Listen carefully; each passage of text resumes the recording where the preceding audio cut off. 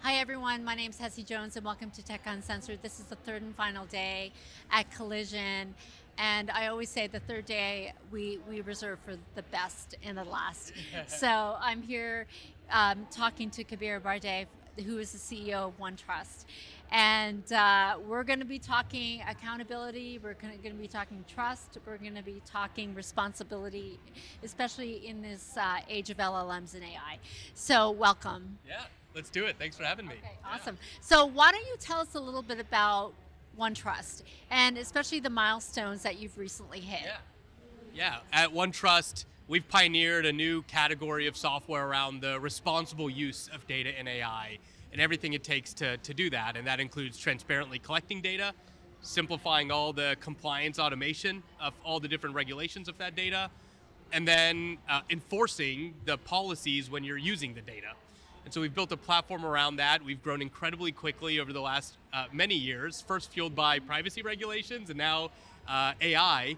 We're approaching 500 million of ARR is the recent announcement. We made 14,000 customers all over the world. Those are some of the recent milestones.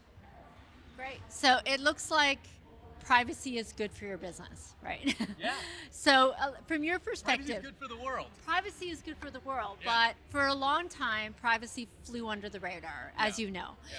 And a lot of companies were doing amazing things, they're innovating, but privacy was I would say a hurdle or a stopping block for many companies.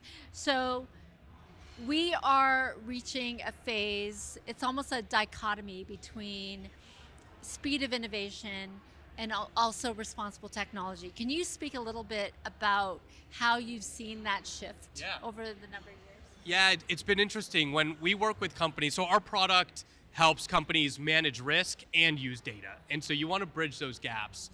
But the challenge in the market is that there are almost sometimes two sides to that equation. When I meet with companies, there are business teams, marketing, data, people trying to use more data. Their jobs depend on innovating and using more data. And then you have all these risk teams, privacy, security, ethics, legal. It's like 8 different risk teams now. Their job depends on supporting the business, but also minimizing risk. And all of these teams are under pressure now because of these new demands. And that pressure sometimes even puts those teams at odds.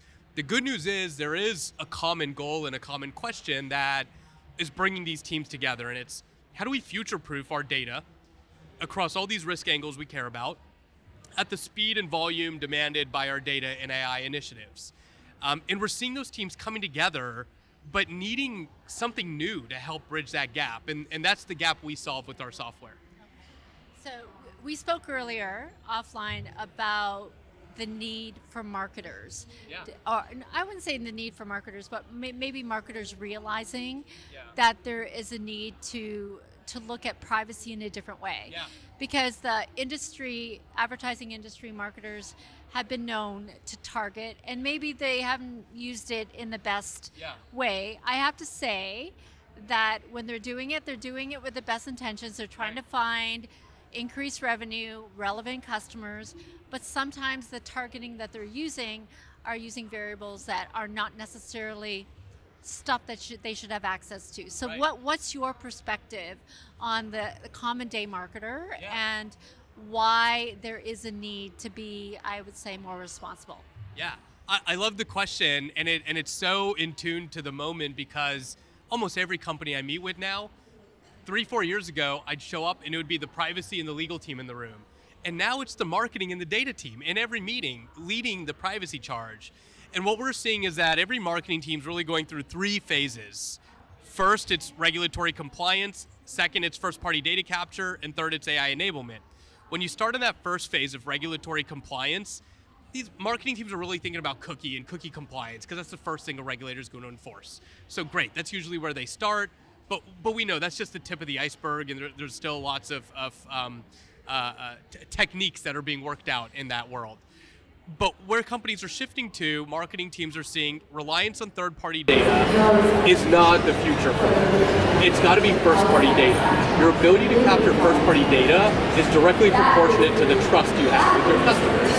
And that trust is activated through privacy and choice and control and transparency.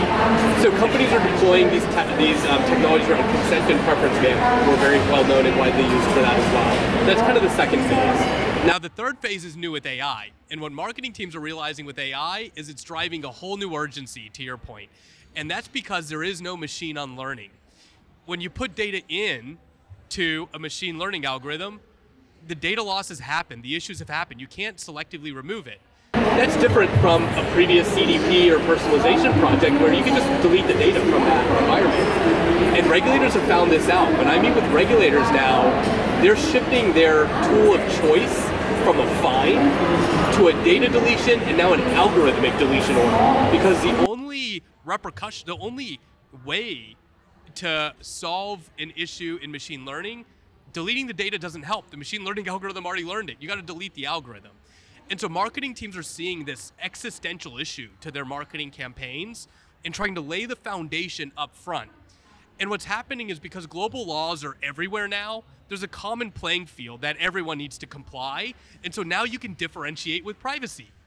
In the past, when it was only certain states or certain countries with laws, and it wasn't a level playing field, it was a problem. And there's a second interesting concept, which is this is like most companies now are lobbying for privacy laws, not against it. Because it's not fair for a Microsoft if they got to comply with all these global laws and then some local company in the US doesn't. It's like Microsoft is lobbying for privacy law. And so it's really driving this interesting trend where if you can't beat them, you join them. Yes. Well, I want to address a couple of things. So first off, you mentioned consent. Yeah. And everybody would argue that in the age of advanced artificial intelligence, that consent has gone out the door. Yeah. We are now seeing a prevalence of data scraping. There is no consent for data scraping. There is no consent for data brokerages.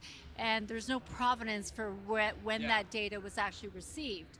So there are companies that are saying maybe we go out there and we become the proxy for the consent mechanism so that the consumer doesn't have to worry about where their data is and where they can control it, because from their perspective, there is no more control. So I want your perspective on that. Yeah, there's a lot of different concepts here. And I think this is an area where we're going to see a lot of interesting new business models and innovation.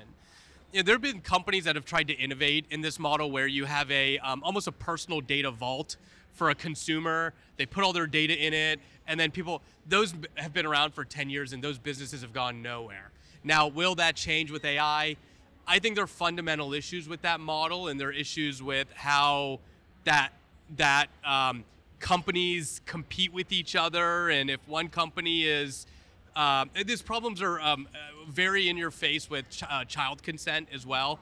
It's like if you consent to use a service for company A, then company B, their direct competitor, gets that consent for free, and it's not, so there are competitive issues and things that are preventing that market from surfacing. Now, more broadly, what companies are starting to realize is any data they have, whether it's scraped, whether it's collected first party, or whether it's from a third party, there's a new level of governance they need on that data. And that new level of governance is a purpose-specific attribute on the data.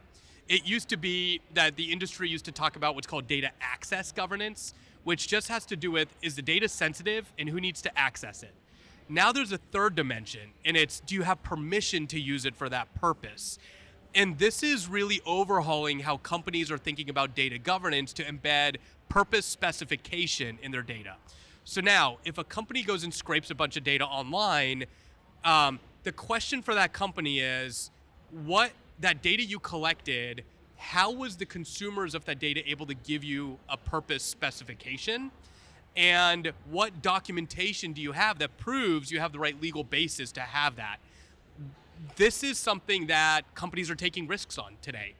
And if they get that risk, and look, all companies take risks, whether that's a smart risk to take or not a smart risk to take is not for me to say right now. But what I would say is if a company gets that wrong, the repercussions are dramatic and are going to be seen in the next few years, because the repercussions of data deletion order. Imagine if OpenAI has an enforcement action on one small thing they scraped that violates a regulation. A tiny mistake that they make, a regulator can do a data deletion order on their entire algorithm. That pretty much shuts down the entire general purpose LLM. My prediction is that's going to happen in the next few years, and we're going to see significant disruption. Now, I don't think that's going to slow down companies' ability to use enterprise LLMs with their own proprietary data sets. I think that's the future. It's companies that have proprietary, purpose-specific, consent-based data sets are going to win, and companies that are doing things that don't really have the right intellectual property, copyright, consent, permissions, you're one data deletion and one algorithmic deletion order away from being shut down. It's going to happen. It seems like you're saying companies like, I would say, Cohere, Claude, Anthropic, OpenAI, that are creating a lot of these general models, they're probably the ones more at risk than the companies that are actually using the model to create submodels. Is that right? I think so, right? Because the differentiation in AI, number one, comes from proprietary data, not the model itself.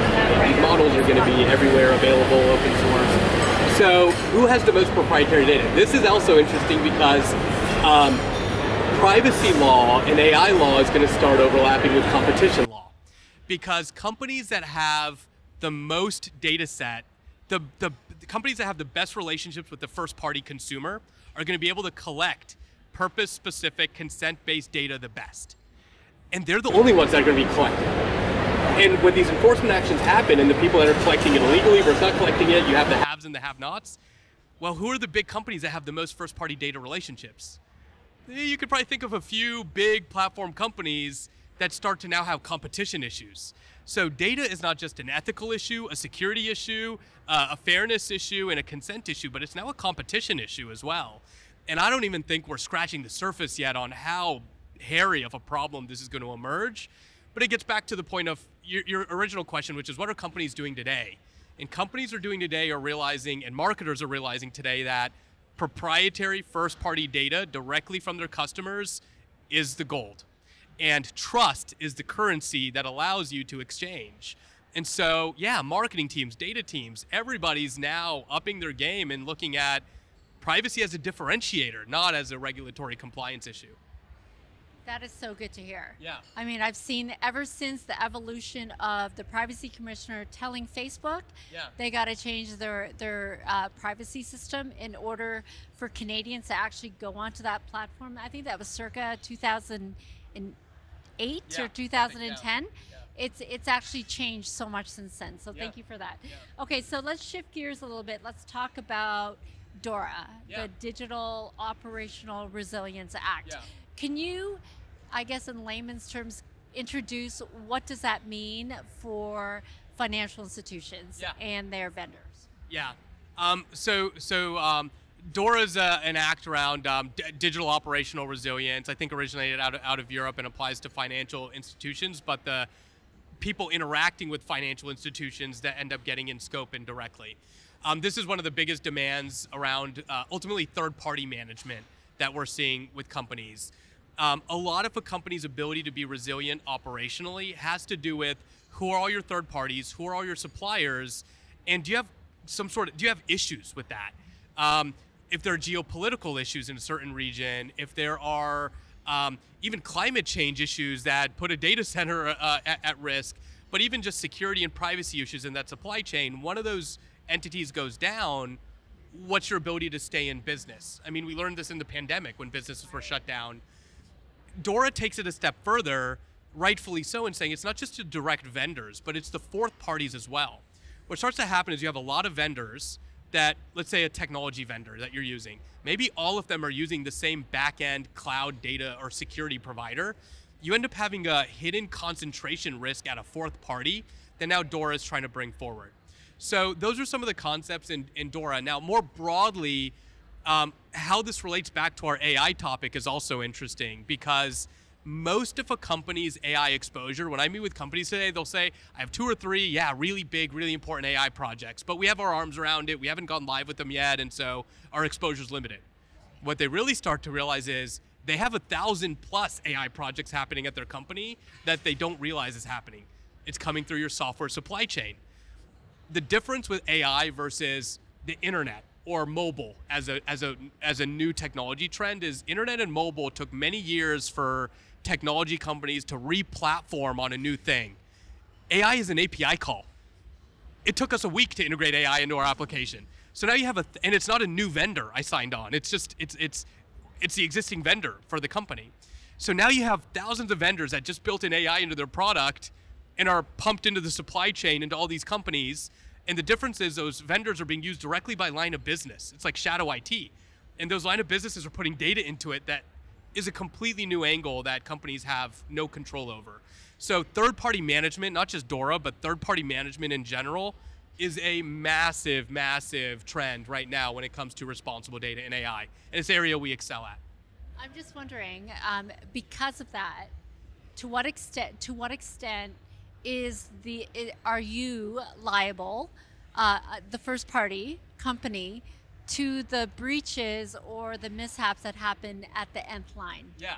So I'm a technologist, not a lawyer, but I do study these issues pretty heavily. Now, it depends. More broadly, this was one of the big shifts in GDPR. So GDPR holds the controller, which is the company that's collecting and having that data, that responsible. So me as a company, I am responsible for what my vendors do. Now, if I want to shift that liability back to my vendors, I can try to do some of that in my contract with my vendor, but the regulation supersedes that and still holds me accountable. So I can try to say, hey, if I get in trouble, I'm going to try to put a $5 million liability clause in my contract with my vendor, and I'm going to try to reclaim that from them. The regulator's still coming after me. My name's still going to be in the news.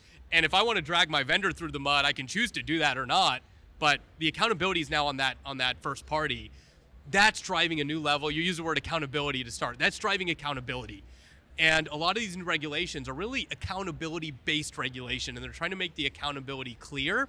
And they're trying to say you don't just need accountability, but you need to have the right people in your company accountable, in the right org chart where they can be accountable. And GDPR and privacy even goes as far as being prescriptive in some of that. I would love to speak to you more. Yeah. I'm getting you got to We're get out of here. Signals, absolutely. Yeah. So I want to thank you so much for speaking to me. I think what we're probably going to speak a little bit more offline because I want more information from you. So everyone, thank you for joining us in this conversation. Everyone enjoy the rest of Collision. And this is Hesse Jones for Tech Uncensored.